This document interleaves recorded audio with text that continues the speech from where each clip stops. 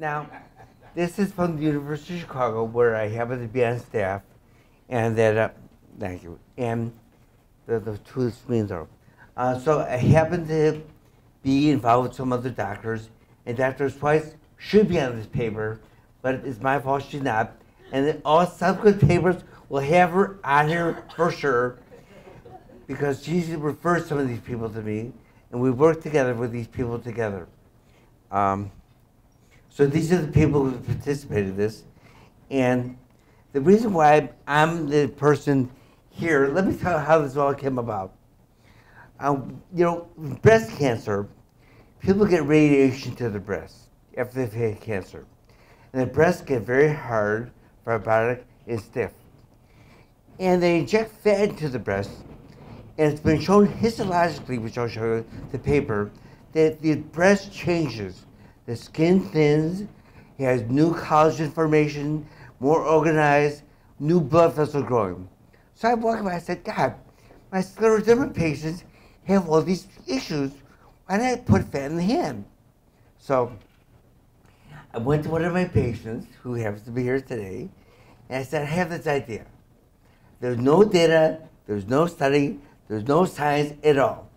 I have this idea. You want to try it? And she said, yeah, sure, go for it. So we went ahead, did it, and it worked. And from there, we proceeded to do more and more people, and we tried some studies to investigate flow and things like that, which I'll show you. But the most important thing is that people are getting better. And that's the key. We're doing hands, we're doing feet, we're doing ulcers, and people are getting better. And the best part is, most of my patients are women.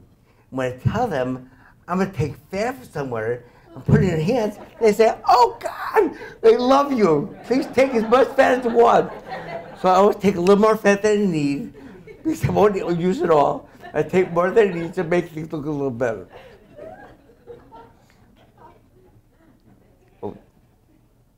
So as you know, the vessels get larger and smaller, and there's vasoconstriction, and the different aspects of that to cause Raynaud's phenomenon. And vasoconstriction is a major reason.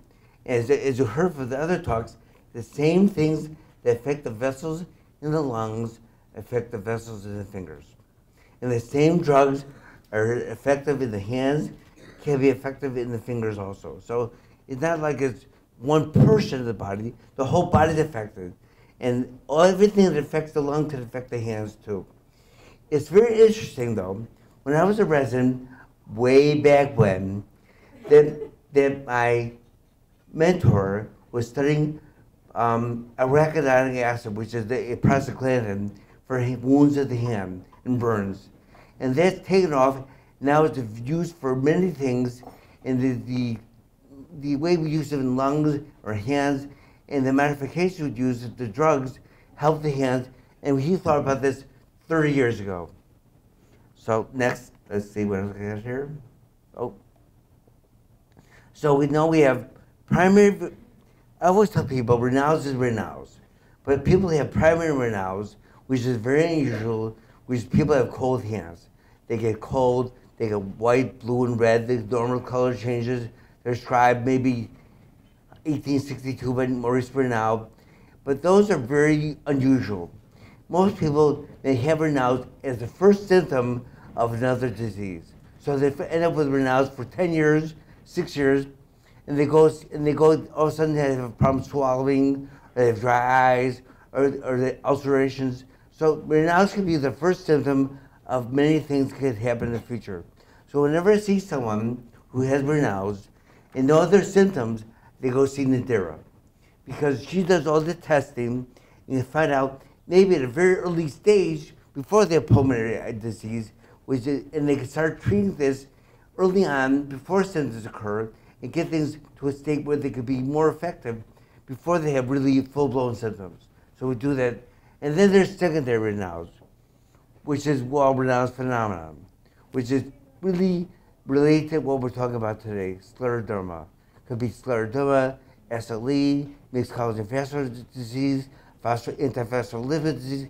There's a whole host of things that can be related to rheumatoid arthritis even. So everything can be in this wall pool, this whole big bag of secondary Raynaud's. And again, you can see other things that can occur. Which, again, oh, I don't have the slide up there yet. Here we go. We have fibrosis, pain, cold attacks. People end up with contractures, the fingers get bent down, they can't make them straight.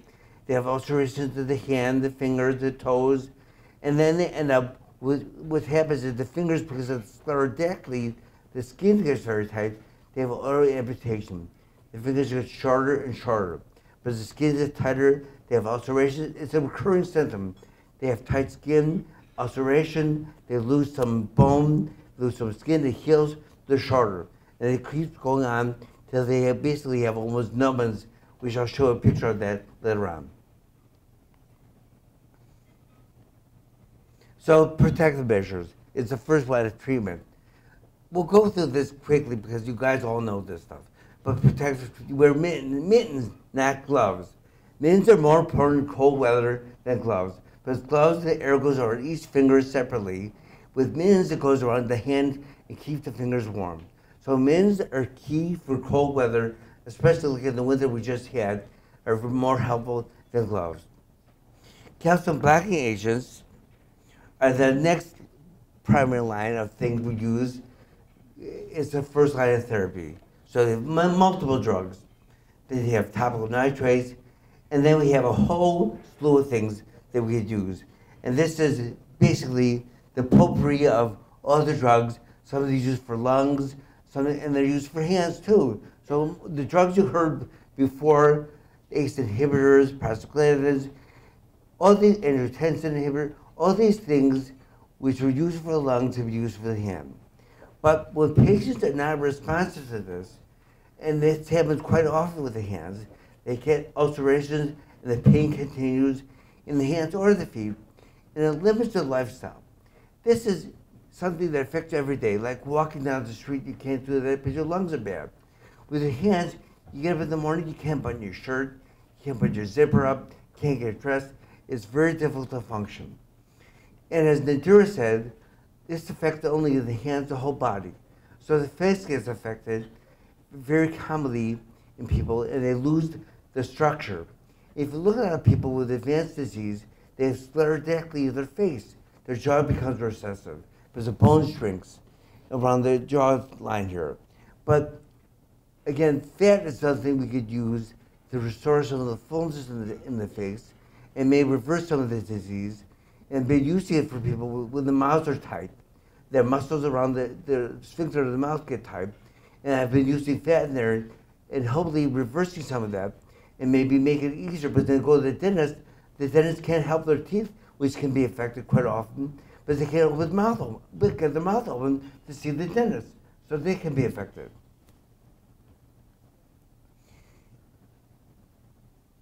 And then what's that? I have no idea what's going on here. Okay. And then there's the invasive modalities. Now, let me get the whole slide up here. Neuromodulators, Botox. Everyone says, great, love Botox. Botox is a great drug for wrinkles, but at the same time, although we don't know the exact mechanism, maybe calcium blocking, maybe the vessels, maybe sodium channels, maybe pain fibers, it helps to increase flow to the hand. The problem is, I have to stick a needle in your hand multiple times, and most people aren't really happy with me sticking needles in their hand. I'm very fast, but they don't like it. So that definitely can be a problem. And before I did the fat transfer, I was doing surgical sympathectomy as my next line of therapy. So I do a sympathectomy, which is an invasive procedure, which you must cut the fingers, open them up, divide some of the nerves going to the vessels, which helps improve flow. But at the same time, there's skin incisions, there's scarring, there's fibrosis. It's hard, the skin may not heal altogether, ulcerations, so it takes time to heal and recover.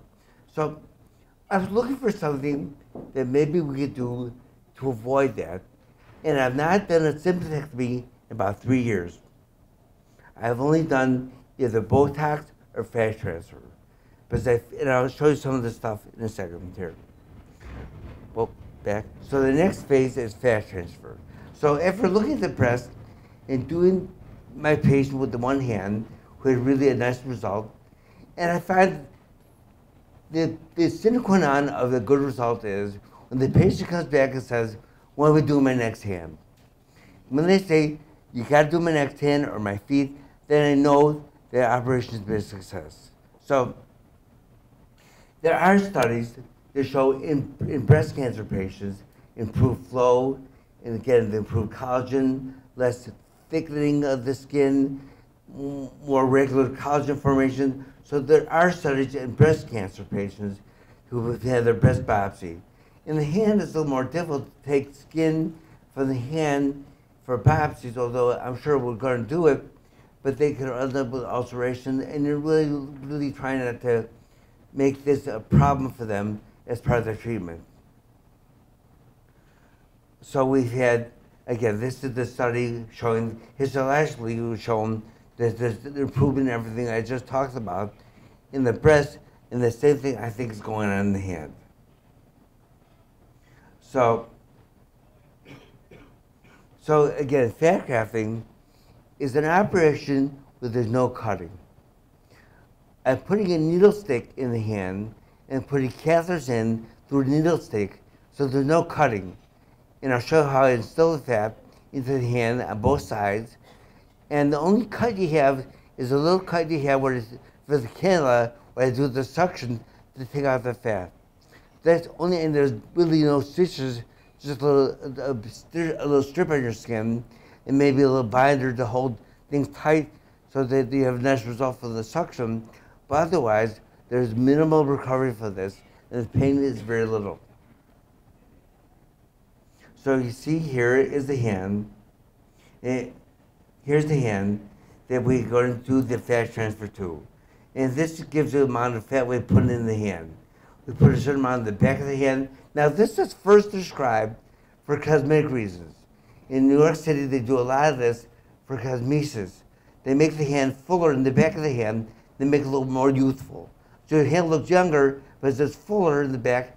Don't have the veins and the tendons, all the things you could normally see as you get older. So it makes the hand fuller, which is a more youthful appearance. So I used some of the techniques he developed for this, for using for cosmesis, to use it for the transfer for the hand for vascularity.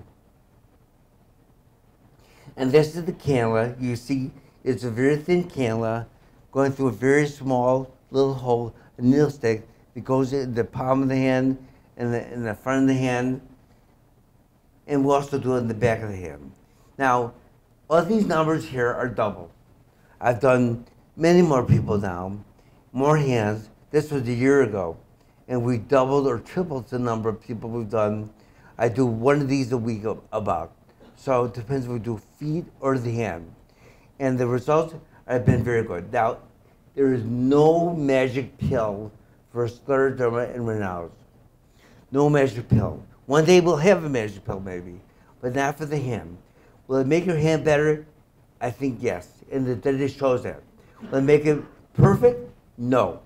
But it will make your hand better, so it'll be stuck by needles every 3 or 4 months. And if we have to repeat it, we can repeat it. No big deal. And you're asleep, and you don't have any pain, and you wake up, and usually there's a pretty good result for this, which I'll show you. Now, you see here, 92% of patients get better. A few people haven't got better, but really better is a hard definition. As someone who went from having 20, 30 cold attacks a day to 5 or 6 cold attacks a day. To me, that's a success because I've made their hands better.